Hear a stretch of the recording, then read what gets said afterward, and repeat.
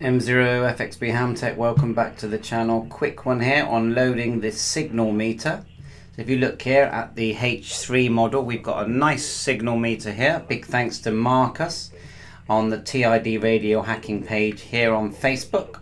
So the bin file is here, look, just on the left. It ends 606 version 4.bin. So we're going to load that using the TID station that Marcus has provided for us. I've made several videos loading that, but if you want to download TID station on the TID hacking page, also go to the files section. Okay, files, scroll down until you see the TID station zip here, just run it, and the one I'm using is version 37, and when you run it you'll get this window here, and of course you need to plug in your cable and select your COM when using it. So let's get on and load this signal meter. Now you can see I've already loaded it, but we'll load it again. So in the TID station, if you want to connect and interact with the radio, what you would normally do is click here where it says offline. So I will show you. With the cable connected, we'll right click on my Windows squares and go to Device Manager, and we'll double click where it says ports. And you can see I'm USB serial CH340 COM37. Okay, then back over to the TID station, click here where it says offline, select 37, brief pause, and then it all comes to life, and we can now control the radio. As you can see, up and down, you've got A and B, and you've got all these settings here, dual watch, and so on.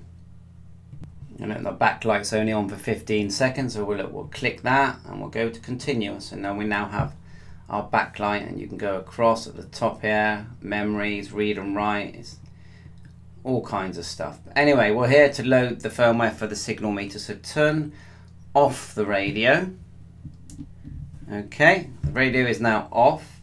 Make sure you are offline, then go to the top and select the lightning bolt at the top. Let's move this down a bit so you can see that. There you are. Lightning bolt here. Browse and select the correct firmware, which ends 6V4. Okay, 606V4. Double click.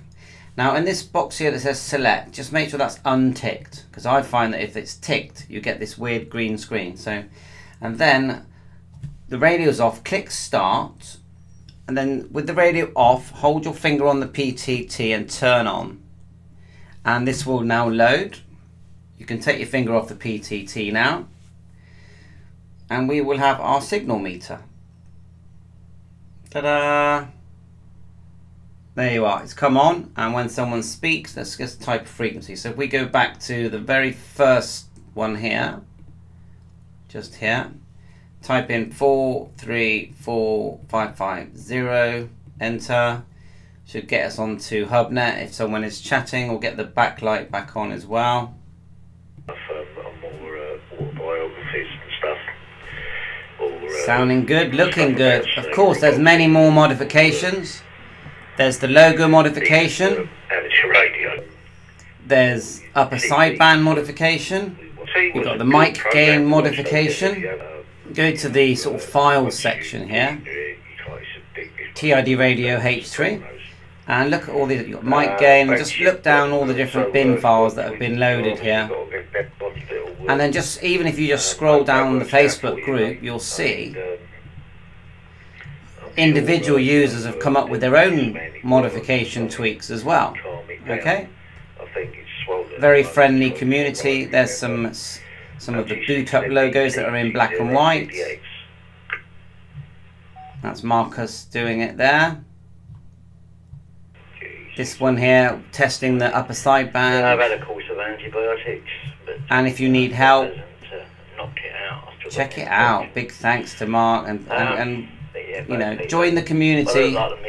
Enjoying these radios. They're inexpensive. They're 6-band radios. They work very well, in my opinion, on airband, even using the stock antenna. They're a nice size. The battery lasts forever. It's a nice chunky battery, and you can Bluetooth program using the app called OD Master. looks like this, and it's via Bluetooth. I've made separate videos on that, and you can actually Bluetooth using your PC. See if I can get it to work. Scanning for Bluetooth. You hold down this to get the Bluetooth to turn on, which I think is already on. Oh, there it is. There. Hold it down. It came on. It finds it. Pair. Then you select your model. See the way it's paired here? And of course it works on your phone with an app. So then we got to select the actual radio. These are all my previous, readings. It does save it, and when you log into the app it shows everything to you. We'll read the radio there. Oh, incorrect model, but I think we'll do that another time. That's enough for this video. Bye for now. 7-3.